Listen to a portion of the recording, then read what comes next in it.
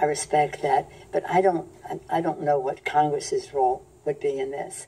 But in any of these things, this is about not what Congress would do. This is about what the president's own party would do. You'd really have to ask them. But I'm busy worrying about children not being in their mother's arms because of the policies that we may have.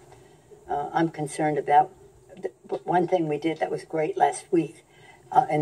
Wasn't bipartisan. It was just Democratic votes, but we passed in Richie Neal's leadership in Ways and Means a bill to help poor children in America with the low-income tax credit and the child tax credit, but the younger children's child tax credit. That's what we spend our time on here.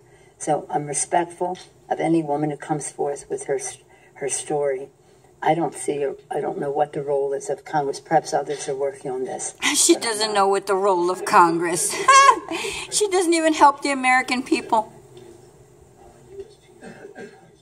We hope Just so. listen to the way she speaks. This will be our It's next terrible. question because I have to go to the floor. Do you expect that this is going to take a reopening negotiations in a limited sense with Canada and Mexico? Is that even possible?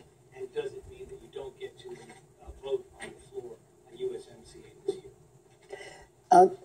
I didn't understand. Was that a question or a statement, the last Does it mean? Oh, no, here's the thing. I had on the subject of U.S.-Mexico. This is the Speaker Canada, of our House. We have to get a name for that.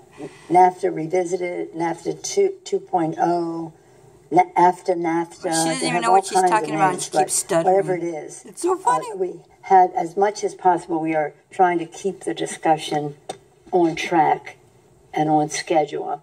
And what the schedule is when we come to agreement. So that engineer back from that, whenever that is.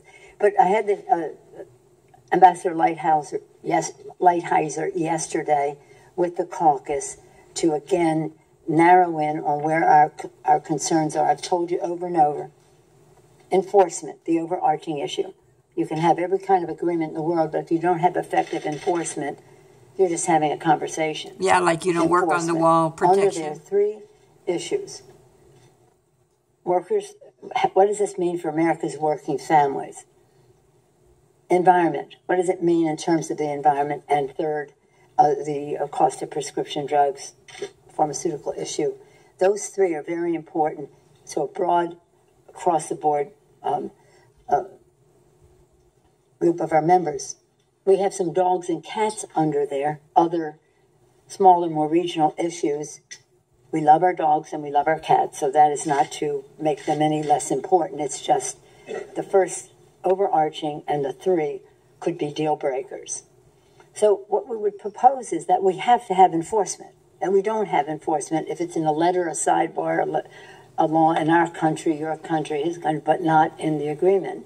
So I could see a scenario where we would just, for the singular purpose of doing enforcement, that we would suggest that they should open. I mean, it's a question of having the strongest possible vote. We want to pass this bill.